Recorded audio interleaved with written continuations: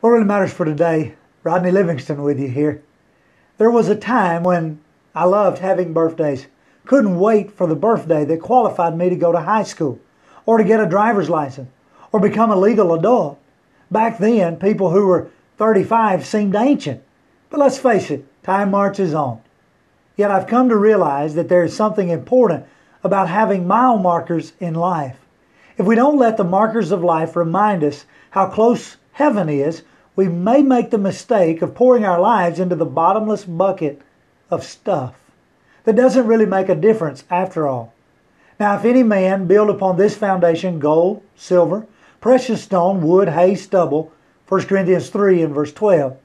You see, God has provided a foundation. It's Christ.